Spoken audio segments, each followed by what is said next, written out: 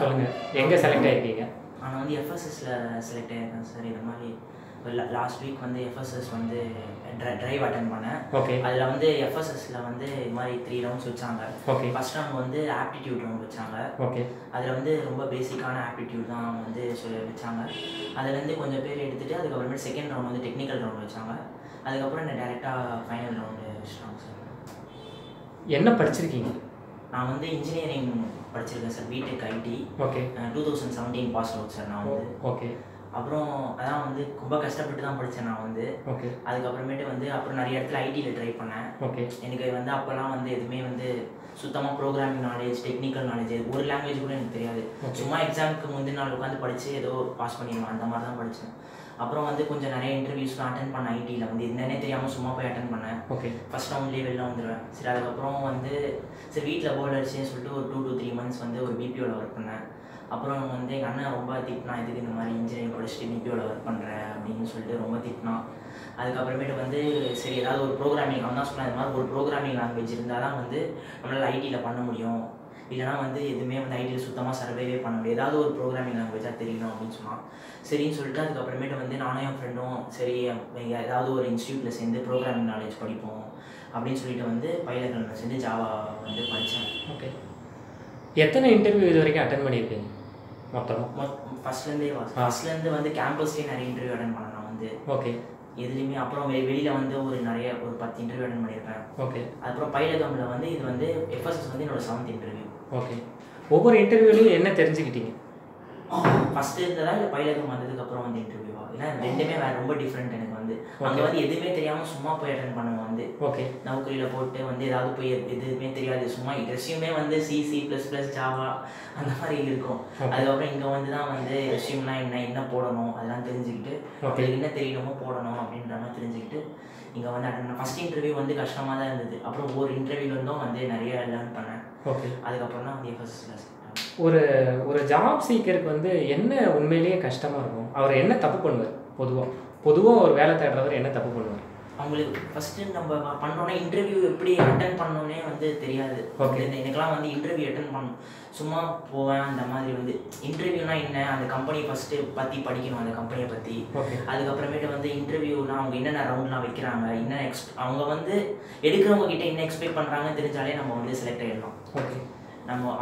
இவங்க என்ன ஃபஸ்ட்டு என்ன ரவுண்டுக்கு அவங்க எடுக்கிறாங்க அதை பார்க்கணும். அதுக்கு அவங்க என்னென்ன ரெக்குயர்மெண்ட்லாம் வைக்கிறாங்க அதை பார்த்துட்டு நம்ம போனாலே வந்து அட்டன் பண்ணிடலாம் வந்து. டெக்னிக்கல் ரவுண்ட் போகிறாங்கன்னா அவங்க வந்து கொஞ்சம் நம்மளுக்கு தெரிஞ்சதை வந்து தெரியுதோ இல்லையோ, நம்மளுக்கு கொஞ்சமாக தெரிஞ்சாலும் அதை நல்லா நம்ம எக்ஸ்பிரஸ் பண்ணோன்னா எடுத்துக்கிறாங்க வந்து. ரொம்ப வந்து அட்வான்ஸ் ஜாவா J2 அதெல்லாம் இல்லை, நம்மளுக்கு கொஞ்சம் தெரிஞ்சாலும் அது நம்ம அவங்களுக்கு வந்து நம்மளுக்கு தெரியுது அப்படின்னு நம்ம காமிச்சாலே நம்மளை எடுத்துக்கிறாங்க வந்து. இப்போது இன்டர்வியூ போகிறது ஃபுல்லாக ப்ரிப்பேர் பண்ணிட்டு தான் இன்டர்வியூ போகணுமா, இல்லை பேரலாக ப்ரிப்பரேஷன் நடந்துக்கிட்டு இருக்கும்போதே பேரலாகவே இன்டர்வியூஸ் போகலாமா? நம்ம படிக்கிறது வேற, இன்டர்வியூன்றது கம்ப்ளீட்டாக வேறு சார் வந்து.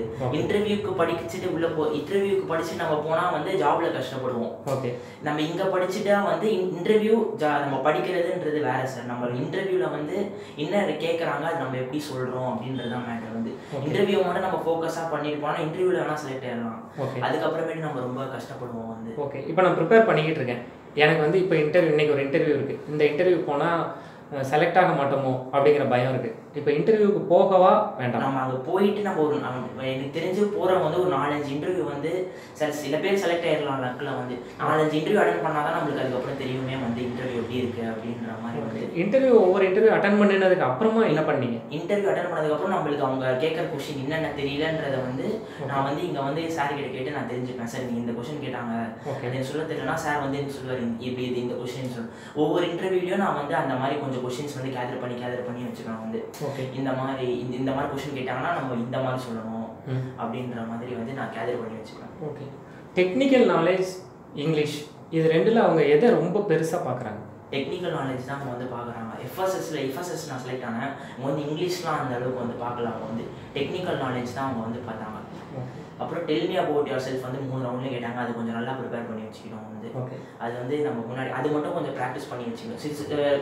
கொஞ்சம் இம்பார்ட்டண்டான interview கொஸ்டின்லாம் why should I you அந்த மாதிரி கொஸ்டின்ஸ், எவ்வளோ சேலரி எக்ஸ்பெக்ட் பண்ணுறீங்க, நான் உங்களை எதுக்குலாம் என்ன பண்ணுவீங்க, tell me about your self அந்த மாதிரி கொஸ்டின்லாம் நம்ம முன்னாடியே ப்ரிப்பேர் பண்ணி வச்சுக்கணும் வந்து. ஓகே.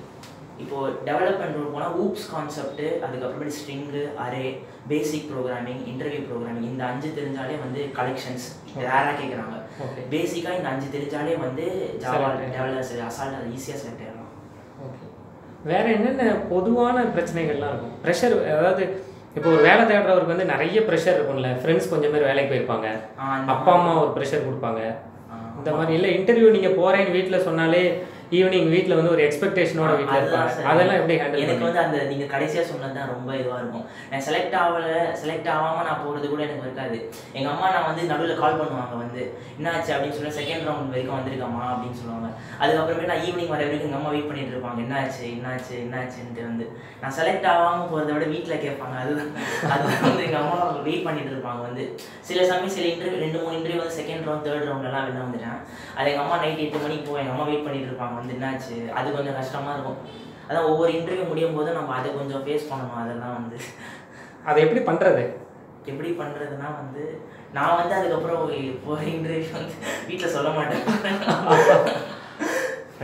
ஆனால் அது கொஞ்சம் கஷ்டமாக தான் இருக்கும். அதெல்லாம் அந்த மாதிரி ப்ரெஷர். அப்புறம் வீட்டில் நம்ம கூட படிக்கிறவங்க நிறைய பேர் ப்ளேஸ் ஆகிட்டு இருப்பாங்க, அந்த மாதிரி ப்ரெஷர்லாம் இருக்கும்.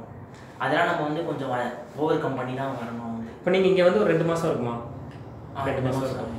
இந்த 2 மாதத்தில் டெய்லி எவ்வளோ மணி, 24 மணி நேரமும் ஜாவா ப்ரோக்ராம் பண்ணிகிட்டே இருந்தீங்களா? 24 மணி நேரம்.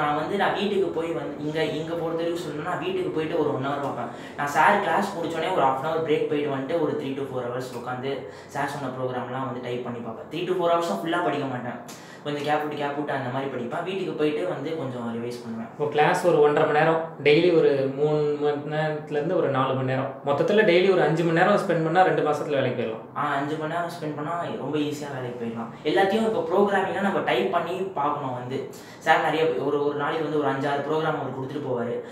நாங்களே டைப் பண்ணி அந்த ப்ரோக்ராம் எப்படி வருது, இந்த லைனை சேஞ்ச் பண்ணால் எப்படி வருது, இந்த லைனை சேஞ்ச் பண்ணால் என்ன வருது, இந்த மாதிரி. இப்போ ஷார்ட்டிங்னா வந்து இந்த மாதிரி ஃபார் லூப் பண்ணணும், ரெண்டுத்தையும் இது பண்ணணும், இந்த ஸ்வாப்பிங் மெத்தட் பண்ணணும், அந்த மாதிரி வந்து இது மொத்தமாக வந்து இப்போ இது வந்தால் இந்த மாதிரி பண்ணணும், அந்த மாதிரிலாம் நம்ம பார்த்து வச்சுப்போம். நிறைய எல்லாமே டைப் பண்ணி பார்த்துட்டு கன்சோல் எல்லாமே நாங்களே அவுட்புட் பார்ப்போம். வந்து எழுதி பார்க்குறத விட நாங்கள் டைப் பண்ணி பார்ப்போம் எல்லாத்தையும். வந்து அதனால் கொஞ்சம் ஈஸியாக ஞாபகம் வந்துடும். வந்து அதே மாதிரி சில கம்பெனியில் வந்து அவங்க டைப் பண்ணி அவுட்புட்டும் கேட்குறாங்க. நம்ம இந்த மாதிரி பண்ணால் நம்ம அங்கே ஈஸியாக பண்ணிடலாம். வந்து எரர் கிளியர் பண்ணுறது, இந்த மாதிரி எக்ஸப்ஷன் வர்றது, அதெல்லாம் இந்த எக்ஸப்ஷன் வரும். நாங்கள் எல்லாத்தையும் டைப் பண்ணி பார்ப்போம் உட்காந்து. எல்லாத்தையும் ஒரு நாளைக்கு ஒரு 5-6 ப்ரோக்ராம் 6-7 ப்ரோக்ராம் அந்த மாதிரி டைப் பண்ணி பார்த்துட்டு, அப்புறம் அந்த டெக்னிக்கல் ரவுண்ட் கேட்குறது எப்படி கொஷின் அந்த மாதிரியும் பார்ப்போம். ரெண்டுமே பேலன்ஸாக பார்ப்போம். அந்த மாதிரி பண்ணால் கொஞ்சம் ஈஸியாக இருக்கும். வந்து இப்போ உங்கள் கூட படிச்சுட்டு இருக்காங்கல்ல, அவங்களாம் சீக்கிரம் வேலைக்கு போயிடுவாங்களா?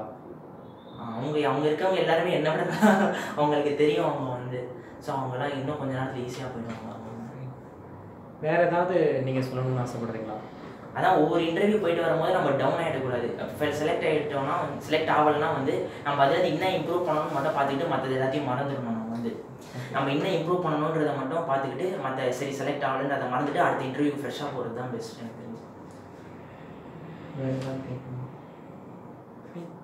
Thank you very much. All the best. Thanks.